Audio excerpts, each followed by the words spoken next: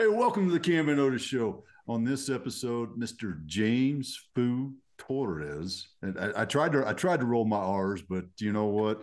Miss Jessica is just going to slam me on it every time. Air Force vet and podcast extraordinaire dude. Man, this is I'm excited to get into this. James, how you doing, bud? I'm doing super good. I came back from a trip to Dallas with one of my clients, getting with its team. I got featured in Forbes on Friday.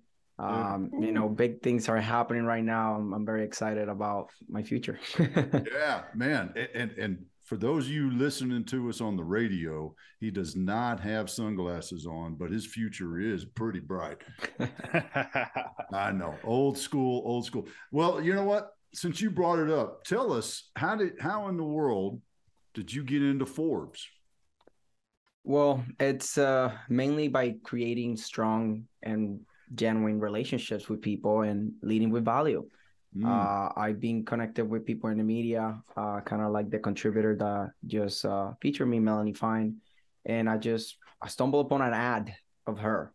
And then I was like, oh, look, join to my group. And she's creating this community. And I'm like, perfect. Like, I wanna learn from somebody from the inside. And then from there, I look for a link that I found on her page. I got that call, and then just building a relationship and asking her, how can I add value to you?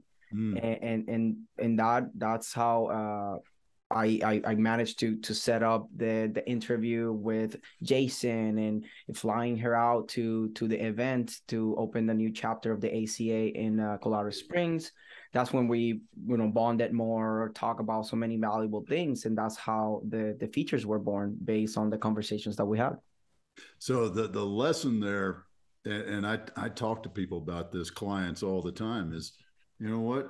Create the relationship. It doesn't hurt to, people go, oh, it's, LinkedIn, right? People will go, oh, it's stalking. It feels on. No, that's what LinkedIn's supposed to be for, man. If you're stalking people on Facebook, yeah, that's weird. All right. Don't do it on Facebook. Do it on LinkedIn, because I'm a firm believer. If you got a LinkedIn profile, you got a LinkedIn profile so people can connect with you. So right there is step one, man. That's there is the way you did it, and you just, because you're Mr. Cool, you just kind of downplayed it. I just said, I just wanted to get to know you. How can I help? What can I do? You did all those sort of things that you just so cool about it, I appreciate that. Yeah, and I was trying to think of the movie, and then I can't think of it now. From that, be cool, honey bunny. Pulp Fiction. Pulp Fiction. Couple of Fonzies cool, here. Honey bunny. What's Fonzie like? Yeah, what's Fonzie like? There we go. Classic. Classic for sure. So, that's a great lesson already, but I want to jump back and how did you decide that public relations, podcasting, helping other people get their stories out, is how I translate it, was something that you wanted to do as a business? So initially I knew I wanted to be a business owner. I know I wanted to be an entrepreneur. That was my first thing. That's it. And then from there, what vehicle should I use to accomplish my goals? Because for me, I wasn't like, I need to do this or nothing else, right? I was open to considering, because I didn't know any better. I didn't know myself well enough. So I was looking for something that will combine very well with my lifestyle and that will play into my strengths. So I started looking at what are my strengths and what is out there that is recession proof, that is pandemic proof, right? Like at the time was pandemic proof. Now I guess the new term is recession proof, right? But that it would not matter what the economy was happening or what's happening in general in the world, that I can still do it. And that's why I thought about remote. Like, okay, I want to do something remote. And I started looking for different options online, just doing my research. And I found out about the agency model. And that's how I started learning about SEO, lead generation, and PR. And PR was the thing that really stand out the most for me because I wanted it for myself. I want to be in feature in Forbes. I wanted to be in TV, and I really accomplished those things because I picked this, right? Like, and that's how I chose PR, because I wanted it for myself. And because playing to my strengths is I build very strong, genuine relationships with people. I've always done that growing up. And I like talking to people and getting into the why, into the psychology of things, into the stories. That's what's entertaining for me. And that's what entertaining for most people, because as humans, we are natural storytellers. Before the internet and books, we pass everything just by stories. And we still do, even though we have all these things. So that's what I identified the need. And because when I was testing things out, SEO, lead generation, PR was the thing that was getting me the most amount of responses. And people were like, oh yes, of course, I want to be in Yahoo, I want to be in Forbes. And I was like, wow, like there is a need. And then I started attaching it to, what does this mean in business? Oh, it's building trust, is sharing through storytelling instead of being salesy. I'm like, hey, buy from me because I'm the best. It's like, no, look at the story, look at my background, look at my different things, and funnel people through those stories instead of just, hey, buy from me in the next 5 minutes, or not, this offer is gone forever, right? No, the story's there. You can read it as many times as you want. And it's a more pleasant way to communicate your message, in my opinion. And that's why I picked this. You talked about, going through your goals and using those as like the guide of, how to choose that entrepreneurial venture. Was there another one that was pulling you another direction? Because the goals I heard are, they're very specific in the sense of like what you want to get out of them, but they're very broad in the sense of you probably could have done those in a lot of different areas. So like, what was that other thing that was pulling you? Maybe that first business idea? First business idea was, I wanted to make like a clothing brand, or a brand. I wanted to create a brand. And actually that's kind of how I segue into the PR, because when I was, okay, if I want to create my own brand, and that's why, like, you see me there with a hat and stuff, that's kind of in the time that I was trying to create a brand. That's when that was born. And I wanted to have my own like bucket hats. I thought that there was not many people using bucket hats, and people recognize me by that. So it was like, oh, I made a bucket hats, and then I can throw in a shirt and stuff. As long as I have a brand that people can relate to, and I can drive traffic to myself, and people are invested on it, that they're gonna buy it. So I started thinking, okay, I need to drive traffic. Like, that's the main thing. Like, doesn't matter what I do, I need to learn how to drive the attention to me, the traffic, and get people to care. That's how I end up learning about SEO, lead generation, and PR. And then PR was the thing that, I committed to. Did you have trouble moving on from there? Because with clothing especially, and we always talk about a lot on the show, like the creative outlet, that it's like that, I could see on your face that was the creative outlet for you. Did you have trouble finding that new creative outlet inside of the PR space, or did that come naturally? I did have trouble a lot, because it's not the brand is something that, like, is a visual representation, and then changing that to PR, yeah, it is visual a lot, but it's so different that you have to find the angles of the story. It's not just look at my brand. Like, it's why you should look at my brand, and why does this benefit you? And a big shift too is the sales. I mean, sales is hard. It doesn't matter what you sell. And for me, that was like just getting somebody to buy a hat. It's like, why, right? Oh, but then it's cheap, so some people will just support you and just buy it. But when you're asking people thousands of dollars, it's different. It's not like they're gonna, like, family gonna support you, and let me just give you here like $2,000, right? It's not like that. So for me, it was doing that. Like, how do I still make this enjoyable, and create a creative space for me, but at the same time being able to do business, and to sell high ticket, and to get into helping businesses make more money. So then they will always pay me, because if they always throw money at me and they make more, then they will always pay me. There's no reason to. So that was, and the creative here became more about how to create an irresistible offer, how to, after you get something in PR, how to leverage it and almost like I say, like milk it, right? Like just get the most amount of value from it. So that is where the creative space, that's where I get creative, I guess, in this side. Where did the storytelling come from? I mean, was that something you did at the family table growing up, or where did that come from? I mean, if I were to think to go back to as soon as I can remember, it's just I guess I'm Hispanic, right? I'm from Puerto Rico, so in there we're very tight in family. So every time that we're together, especially, you know, remembering my young times, there was a lot of storytelling, because that's why you tell kids to make them understand things. They don't care about technical stuff. They care about a story that will entertain them. If you can educate them while entertaining them, then great. That's how you get them to actually learn.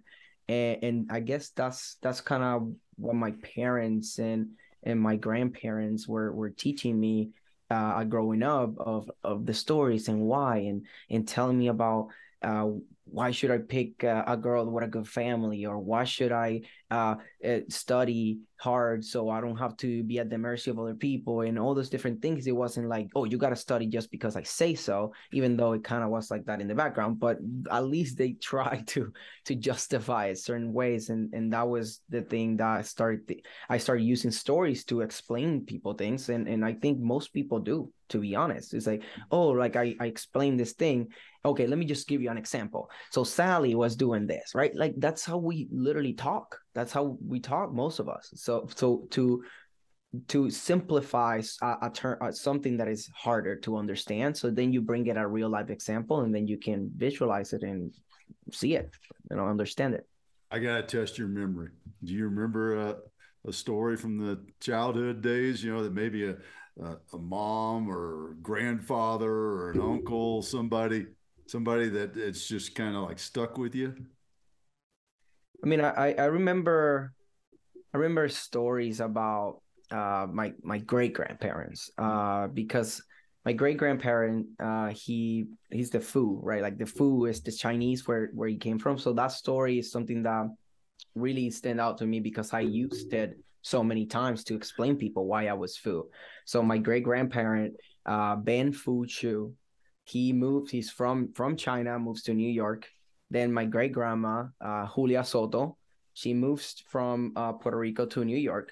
That's how they met. And then she's Puerto Rican, but with African descent, because we have African Spaniards and natives, Indians.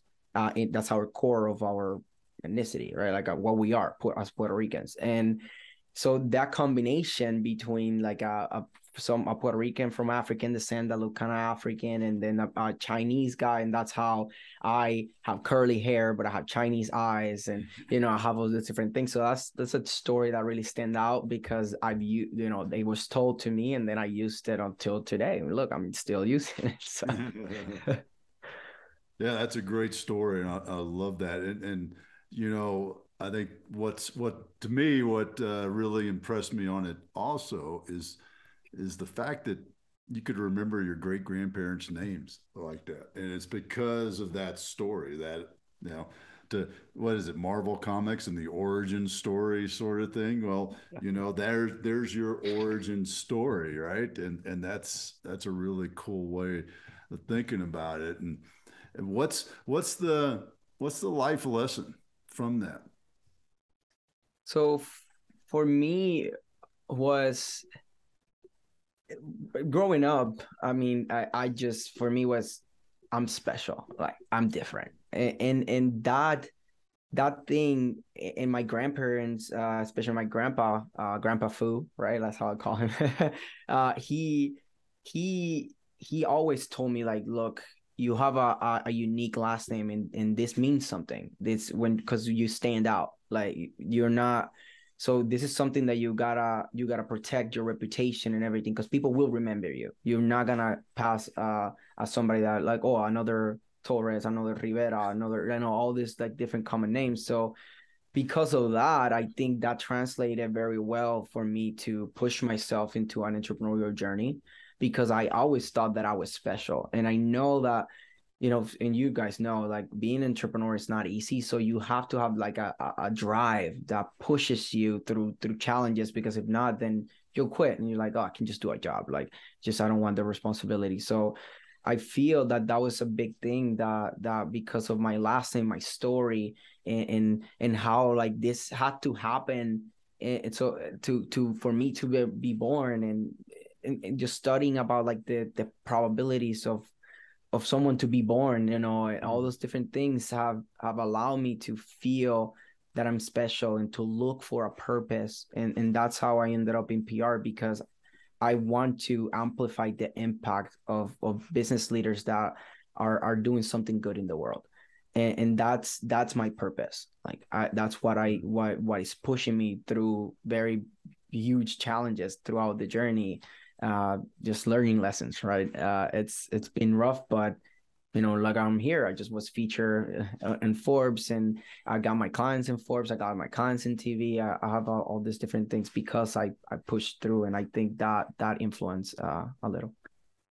I think the storytelling aspect is so interesting there, because it's like, you know, you could say this, every single person has a story, and as the uniqueness of one person's story, it looks so different than anyone else's, but it is still unique to you. And, you know, it might not have as many different components as somebody else's story, you know, the story that gets a full book written about them and they wind up being famous because what happened to their childhood and all that kind of, you know, the probabilities and those type of things.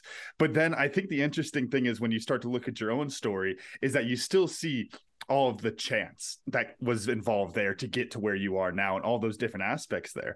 And I love what you were saying of like, you know, your last name is unique in that sense. I had a conversation with one of my good friends, dad Amir, and he asked me, he was at a Scottish bar, and he was like, why do Scottish people always introduce themselves with their last name? And I really, like, you know, just half-assed jokingly was like, oh, because it means something to us. Like, you know, it's like, oh, I'm Camden McGregor. I'm not just Camden because I'm a McGregor because it goes back to King Gregor of Scotland. It did, like, how related are we to King Gregor of Scotland? Not that related, probably. You know, go and start doing the genetic math on that one. But it's like just having that idea in the back of your mind is like, oh no, I'm from King Gregor. Like I'm royalty. You know, what's the Zivogam Moderim? Royal is my race, is the family saying. Like all these type of things, and it's like as much as that's not unique to just McGregor's or Foo or, you know, wherever else you go, having your story can give you that kind of a power to help to carry you through. And I think I know the answer to this one, but is that what a strategy that you use working with your clients, helping them to tell their story and understand that importance and significance of, you know, those probabilities? Definitely, because people don't do business with businesses. People do businesses with people, and they do businesses with brands that they relate to their story, to their mission, to their vision. And those are the three key points that we hammer when we do PR campaigns, because we're not aiming to just get press moments. Maybe in the beginning I was, because I didn't know any better, but moving forward, now that I'm growing my team, I have people with over 25 years of experience working under me, and they coach me too. And now we're not focused on just press moments. We focus on creating movements. That's what we're doing. We're just not like, oh, you're featuring Forbes, you know, great. It's all the different components that you do, and how do you combine it with your branding and content and publicity strategies to maximize your visibility, your reach, your authority, so that you can actually have a big impact in the world. So for me, it starts now into the branding first, and then the branding, that's the story. Like why like, for example, I was just in with David A. Perez. You say like that's a very common name, but then he's an albino Mexican American.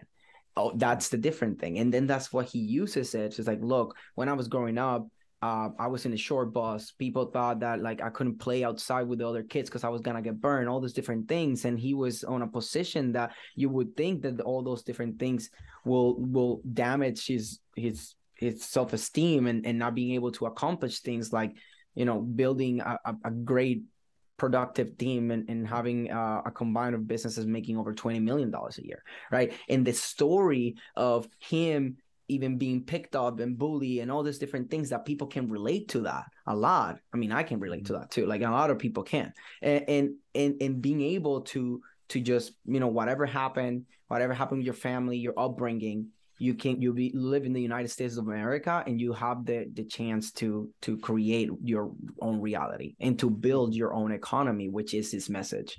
Build your own economy. Doesn't matter what's happening, you can always build your own economy. You see, and that's what we do. It's even though he doesn't have a name, right? Like he has a very common name, but then he used other things about him to make himself relatable, to describe his mission and his vision, so people can now jump in this movement, right? To build your own economy. How did you learn that lesson? Because I think that's a really fundamental thing, the creating a movement vice. Let me just get an ad out there, right? I mean, because anybody can, save up a little money, write a check, and buy an ad on TV in a newspaper or magazine, because hardly anybody reads newspapers anymore. But or a podcast advertisement, whatever. Anybody can do that, right?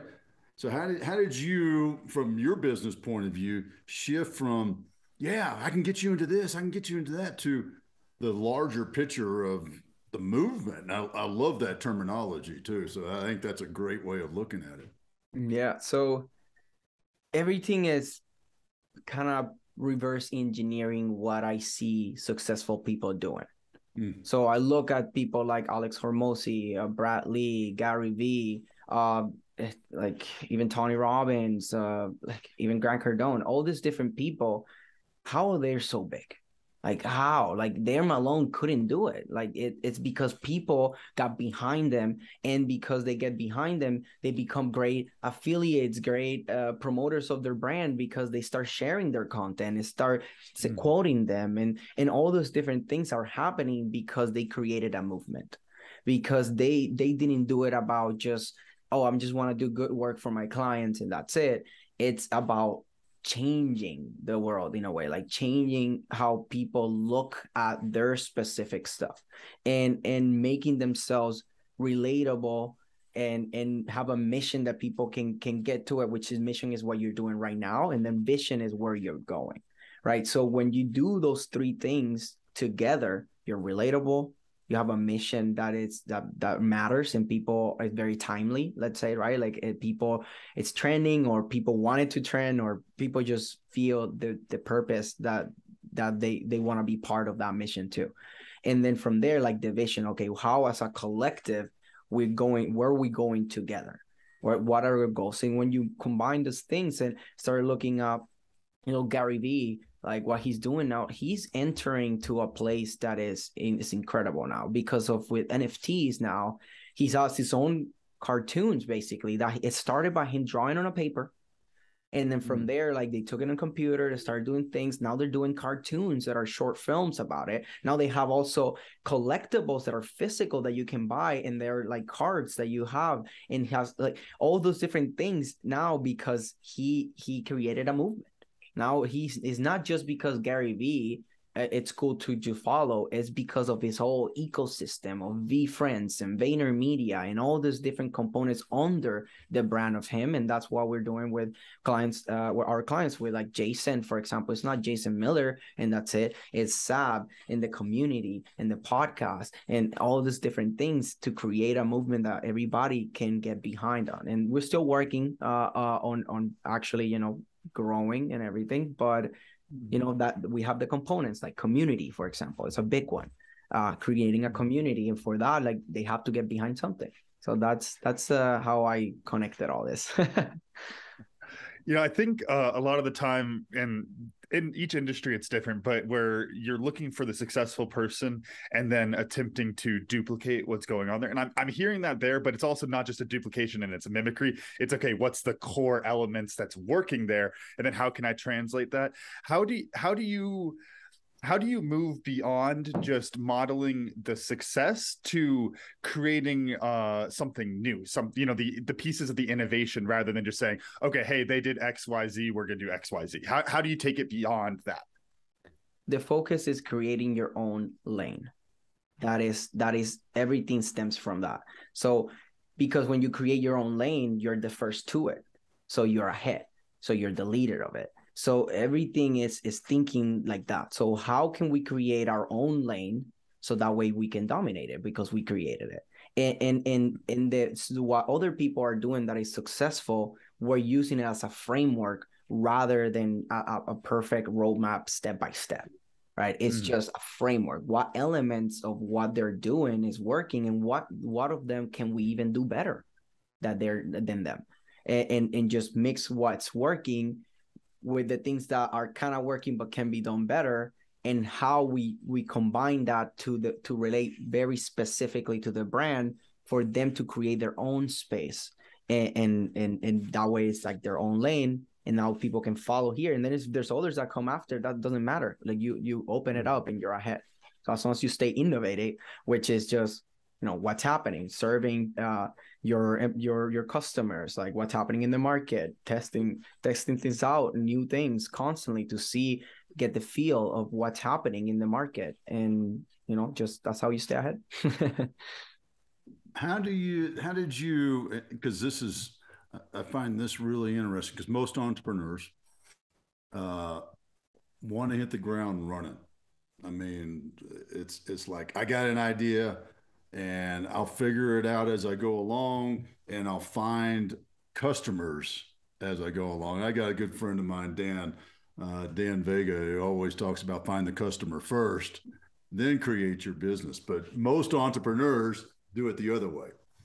And it sounds like you used a little bit of some old school patience and reconnaissance and dug into, well, what's working out there. How did you hold yourself back in that, and I'm going to make an assumption here. After you left the Air Force, and it's like, I want to be an entrepreneur. All right, how do I make money? And how do I be successful? All these things happening at once. Walk us through a little bit of that story. For me, it was about how I started. It's a lot about perspective. This is a key word for me, perspective, because I started looking. So what I did, and I think I did very good, is even before getting out of the Air Force, I invested on a coaching program. So I invested in a coaching program that they taught me lead generation, SEO, and PR 6 months prior to getting out of the Air Force. And I already had a job lined up with Intel here in Hillsboro, Oregon. So I created a safe space for myself to then allow myself to learn these things. And instead of just getting stuck on learning, and never taking action, I was focused on learning minimum viable product that then I can take to the market and make money with, and then leveling up from there. But it was like, I learn and I take action. I learn and I take action. And that's how I still do it that way. Right now, I just went to a rebranding because I learned about this, how to do this right, and then went and flew to Dallas to help my client with it. I learned it, I apply it to myself, I practice what I preach, and then I go and apply it with others. And that's why I consider myself like a trailblazer, because I'm opening the path to then go back and tell my clients, hey, I just checked out this path, this is good, like just follow me this way. And that's how I have this balance between, I want to take massive action, but then at the same time I want to make sure that I'm patient, and I don't do things without thinking. It's more like I just take it on smaller things that are, look, learn this, think about it, analyze and take action. What's happening? What are you missing? And then from there, just kind of go back and forth with that, like learn more, apply, learn more, apply. And that's how I've been able to create my team, because I learn from them, but I'm also learning from other people and bringing it to them. And then we have this between my friends and my team and my supporting network, like even Jason, Sab, and all these different people that I'm connected with, even you now, Otis. So, and that's how I balance this out. Do you, one thing that I think that, we talk about all the time at entrepreneurship is like the shiny object, of chasing that shiny object. And almost always that's the business idea. And it's like, I want to, go start this business, change it this way, all those different things. what you just had me think of, James, is the shiny object for learning something.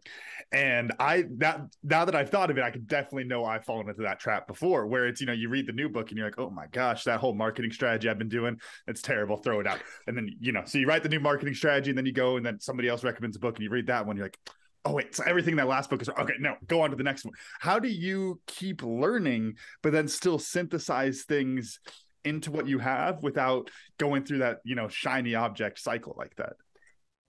It's by talking with other people about it, because I've learned, like, even my clients have called me out, or like people in my team. It's like, don't shoot from the hip. Like, don't just learn something and just like shoot it. It's like, analyze and make sure, because for my clients, especially, they're people that they have so many things in their minds. They don't need for me to just come in with fresh ideas completely, like, all the time. They have to be like, hey, this is proven, and this is why you should do this, and this is the thing that I need you to do, period, nothing else. Like, don't bring more ideas for me to start thinking, like you said, like, oh, am I doing this wrong, and like, I'm learning from here and you're telling me this thing. So everything it's based on, I try to come in with a very strong justification that why we should do this, instead of like, oh, I just heard from this person that this is what you should be doing. And I've fallen into that, to be honest. I mean, I have, and I've learned from it, and maybe I will do it again because I get excited and I say something that I shouldn't, like, I'll shoot him for the hip. Look at that. Look at this, right? But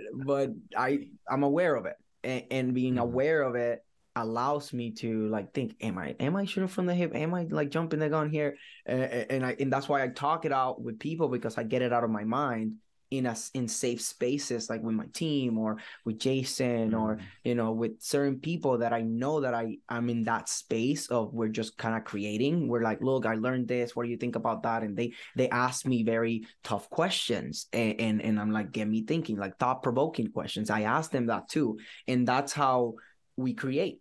It's just going back and forth, testing things out, actually by taking action or by just doing research of what's happening. And that's why there's certain things that we identify as like anchors, that are like podcasting. Like, it's just how to do it. Okay, there's a lot of ways, but doing it's like no-brainer. Right. And you guys know that. That's why you guys have a podcast, I'm guessing, right? No, this is very, very difficult work. I just want to say that there's a lot. Years of planning. Years. Yeah. So, those different things of like the podcast or like being in social media. Okay, which one and how to do it, that takes a lot of things. But the fact that you have to be there, that's something. There's certain things that you have to do. And then we strategize, giving of research and talking and doing what's your ideal client wants, what's the experience that they expect, all those different things. And that's how we come up with the strategy for each one of those. Can you share a story of a client that you've, I don't know, I in my mind, I'm saying flipped around. They were like, posting random things or doing random appearances, whatever it was, where you brought them into a process of storytelling and creating that movement. Can you share a story? Yeah. I mean, Strategic Advisor Board is a big example. When I got to Jason's live, he did not know anything about PR, anything. Like, he made all his money with just good marketing and good results, and people talk about it. That's it. Like, nothing else. Like, I'm good at selling, I'm good at fulfilling, and then a little bit of marketing sprinkle around, but then voice, the referrals was what was actually speaking. So when I introduced PR to them, they changed their whole way to go about marketing. They started prioritizing PR as their main marketing strategy, and then everything stemmed from it, because now, like, having the logos, having the pieces that people can go and read and relate to became a big way of people feeling identified with them. And then using those creatives, because now you have content. Like, when you get featured in the media, when you go to podcasts, you go just any PR related activities that you do, they're great content, especially if you have them recorded and everything was like the framework was perfect or ideal to chop up into content. So that way it's a great way to start with the creative of the content and then stem it from there. So that's something, for example, with Jason and the Strategic Advisor Board, by bringing a Forbes contributor to the event to cover it there, and adding the authority, it allowed that relationship between the Strategic Advisor Board and the American Club Association, which is association established in 1882. So become so like to close the deal basically, because they felt so good. It's like the president of the ACA was like, damn, it was always a dream for me to be featured in Forbes. And that feeling of like, damn, you're adding value to me in ways that not even money could just buy, right? Like it's not an ad. And that is what is creating like this big thing now, that Strategic Advisor Board together with the ACA, that now Strategic Advisor Board is taking care of all the executive clubs that they have around the US, and everything was based on PR, because PR was the way that they managed to kind of get into, because it was so pleasant and so exciting to have Forbes covering the event. And then she was talking there too. So it wasn't just like covering it. She was actually there putting her thoughts into it. And, you know, it was taking James Donaldson too. That's a PR move too, right? Like being able to have that relationship and bring an NBA superstar or an ex-NBA superstar, all these different things is our PR, and combined together have made SAB level up as a business and as a community. All right, I got a curveball to throw at you. How does a PR guy do PR for himself and his business? I told you, I gave you a heads up. Here comes the curveball. You definitely, that's definitely a curveball for me, because it's tough. It's tough. And that's why I focus a lot on adding value to people, that then I can tell them, look, this is who I am, this is what I do, and you do PR on me. Because like it's hard for me to do it on myself. I can do edits and make sure, fact check and everything. I mean, all my clients do that, right? It's a normal thing to check, because sometimes they miss something while we're talking. But writing about yourself, it's a little tough. And you know, the best PR people will always tell you that. And that's why it's good to have team members and to have outside people to support this, because they have a different eye. And if you surround yourself with people also that have they're very talented at writing and just creating stories in general,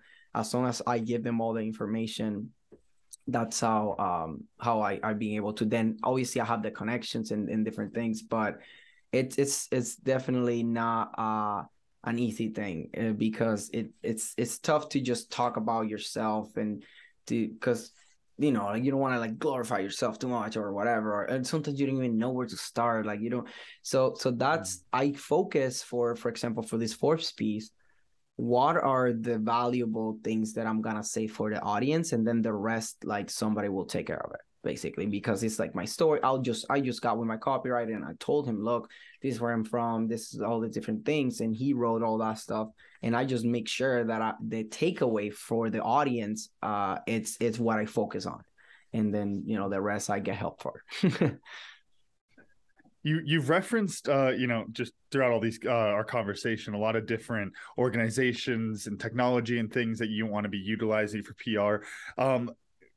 Talking about the changing landscape there, not in the tech side, like, you know, the new technology, the new app or whatever it is, and those type of things.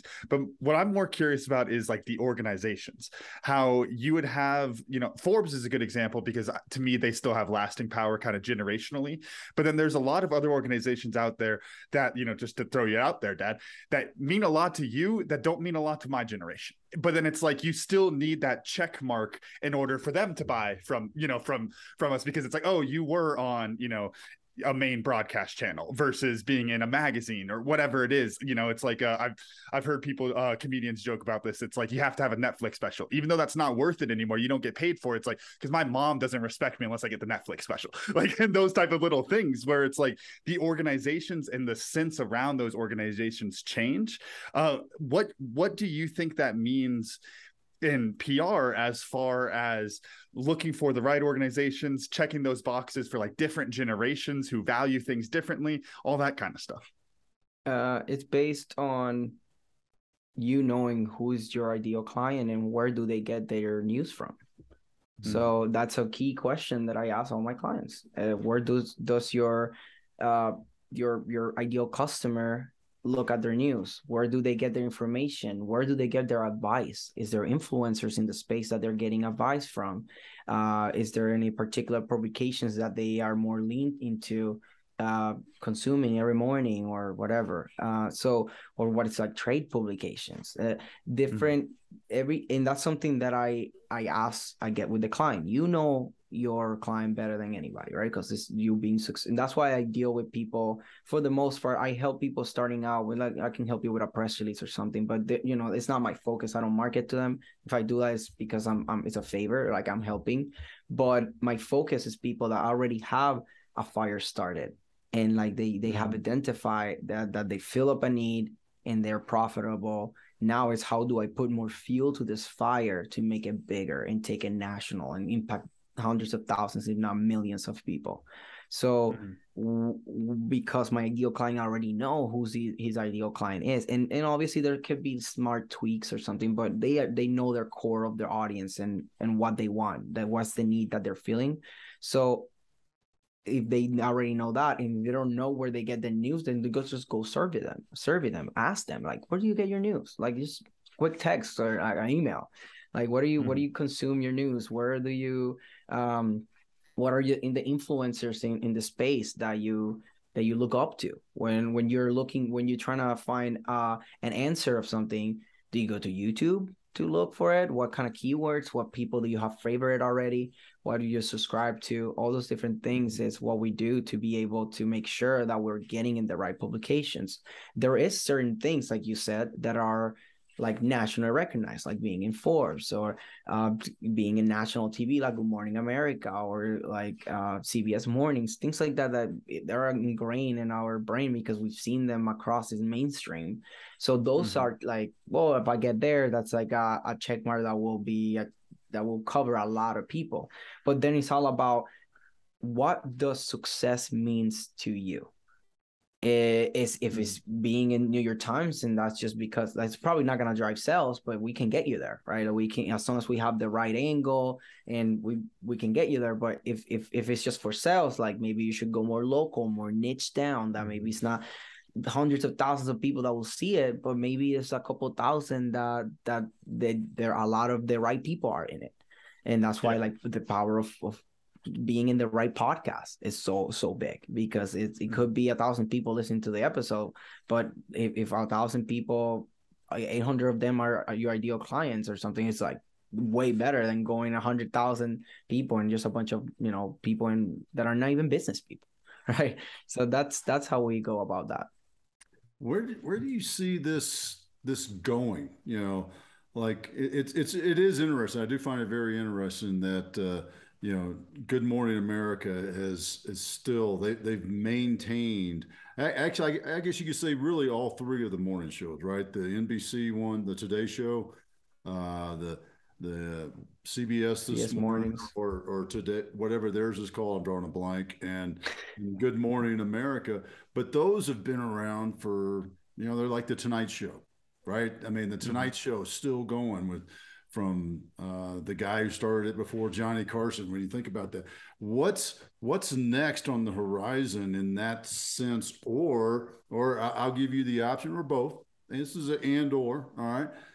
Or what's the thing that's going to sustain and be enduring going, next 10, 20 years? So everything that I've seen, and this is based on, learning from experience and Gary Vee and all these different people that I follow, which I consider the gold standards of businesses right now. every brand that is putting content out, that is using influencer marketing, that are tapping into making it about infiltrating into tight communities and into the people instead of to the masses, like being more targeted. Those are the brands that will stay and will withstand time. Because right now, look at Mr. Beast, for example, one of the most viewed, I think the most viewed YouTuber in the world. And because of content, because being relatable, because being wholesome, as how people call him, because he donates so much money, all of these different things. He created a burger joint the other day, and like 100,000 people show up the first day, and the burger was bad. The burger was bad. Now they changed it, and apparently it's a little better. But the point is, it's easier to make a good product than to grab attention. So if you're good grabbing attention and you can keep people hooked in a community, in a confined space almost, that you can influence them heavily, that's worth way more than just shooting on ad on Good Morning America, or like you see that. It's how do you get yourself relatable and make sure that you're talking directly to the person as much as you can. And that's why like communities and like the voice things now. I don't know if you heard, it's Vox Drop or something, voice. I don't know, forgot the name now. That's trending. Every coaching program that I've seen is using it now. So you can just you get voice access with me, and instead of having like Zoom calls and everything, you submit voice and then they give voice back. And that's what, because it's directly connected, but then I respond on my time, and instead of being text that had no emotion, then it's audio. So doing those things and showing up constantly on social media with golden nuggets, like dropping bombs like that, those are the things that will keep you on top of mind and will help your brand to withstand time. If you don't, then just like with time, then you're just gonna fade away because you're not keeping up with what people consider as what matters the most. It's talking directly with them and feel personally connected. Even if you're a huge brand, like Gary Vee still talks to people directly all the time, and he's a huge brand, and that's why he keeps growing, because it's wow, like I can go and see him and shake his hand and talk to him. He makes himself available even though he's so big. So content, make yourself available, relatable, create tight communities where you can have people unified or on a unified message or unified mission.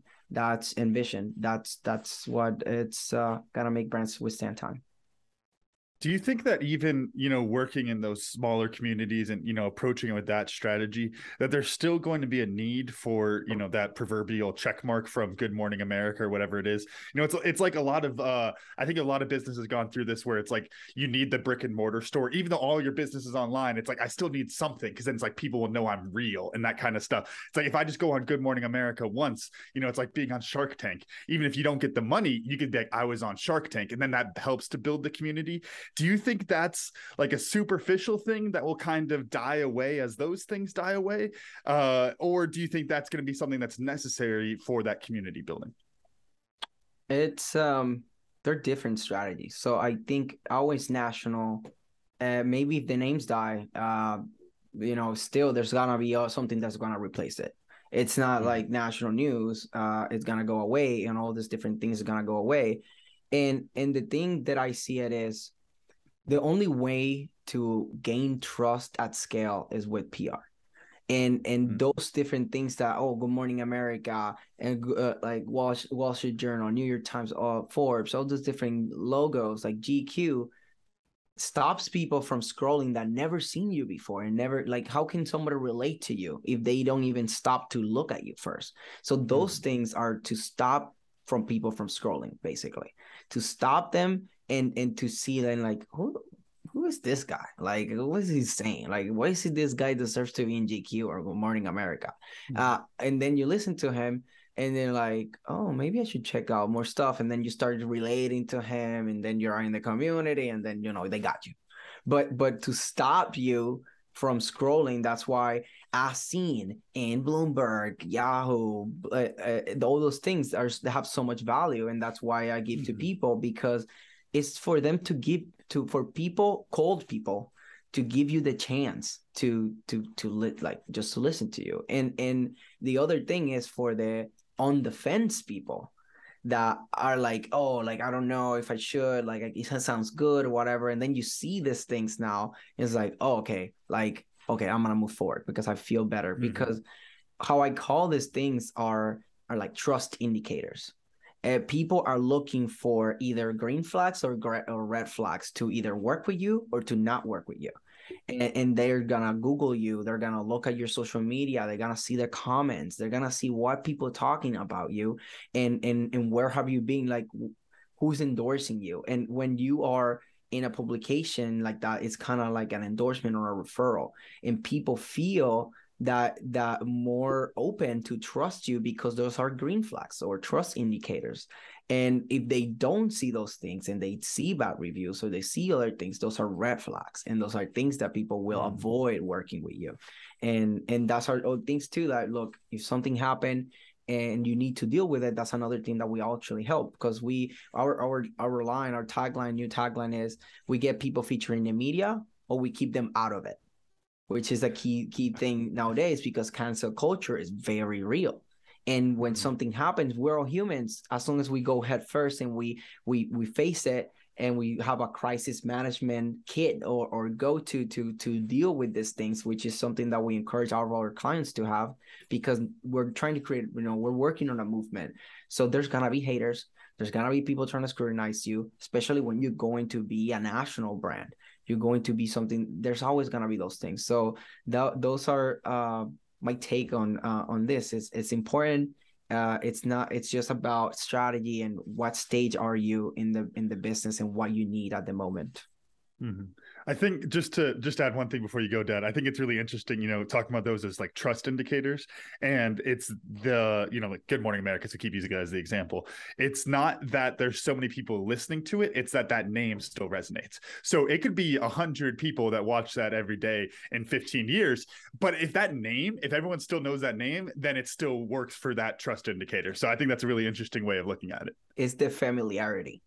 Mm-hmm. When something feels familiar, then you don't feel like you're gonna get scammed or anything, because it's a brand that I know, like, and trust, or at least I know of, better than not knowing of anything about places that you've been featured or people that have endorsed you. Because you can have a dope testimonial, but I don't even know you. Like, is this even worth it? Like, I don't know you. But then you're just like a little piece of something in the media, and Forbes is like, I know Forbes. So that's the familiarity concept. Yeah, I love that, and it establishes that leverage of proof that you are who you say you are, right? And I think that's such an important piece.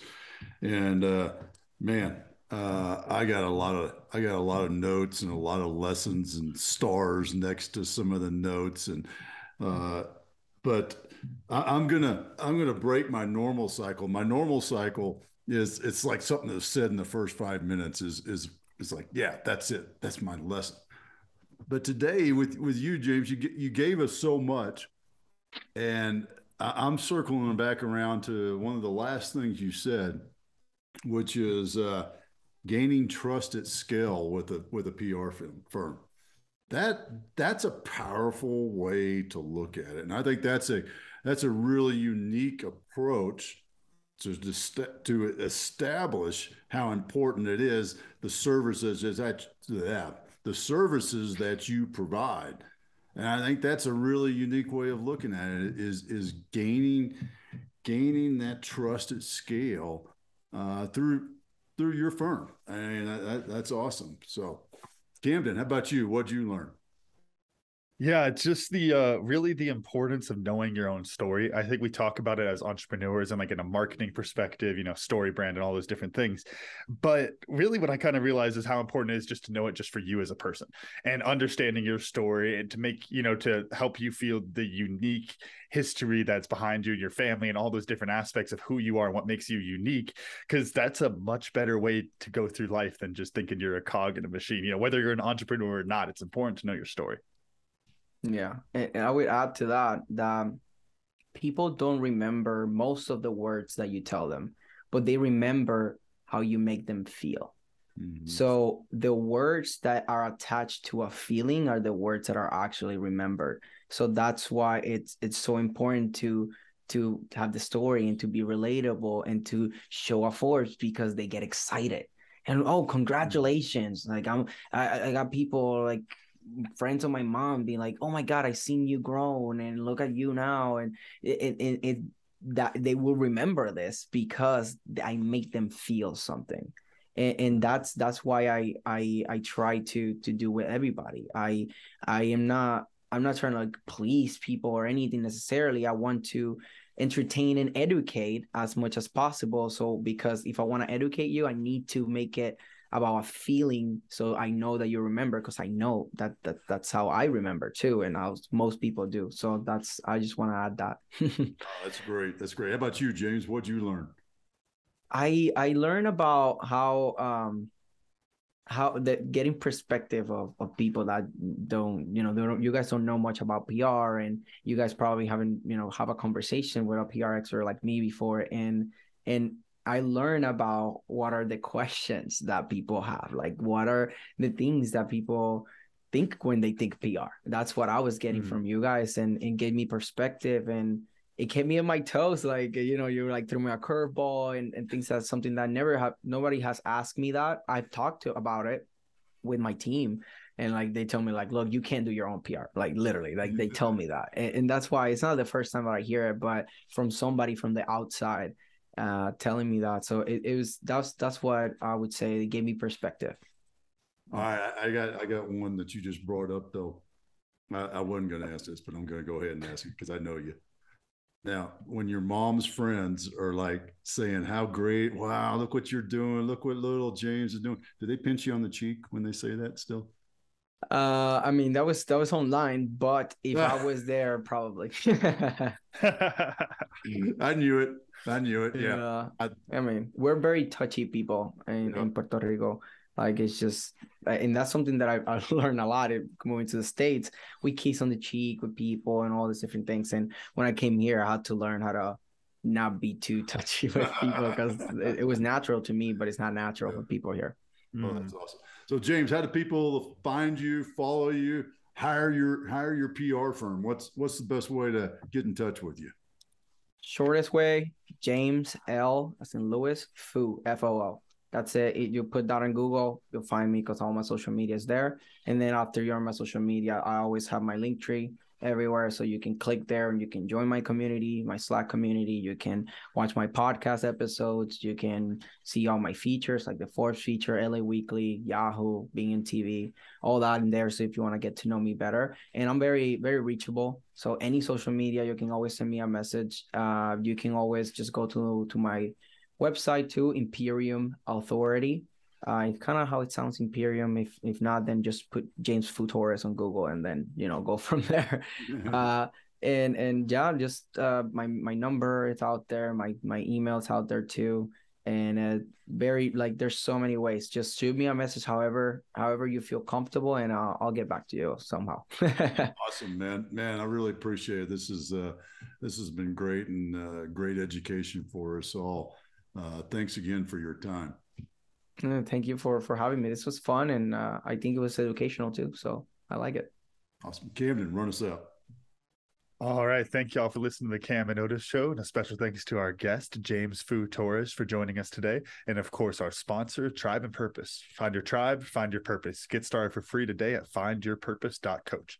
Make sure to follow the Cam and Otis Show on Instagram and Facebook. And please rate, review, and subscribe on Apple Podcasts, Spotify, or wherever you're listening. Videos of the podcast are on our YouTube page, and you can always get a full archive of our episodes at thecamandotisshow.buzzsprout.com. Thanks again. We'll see y'all next time.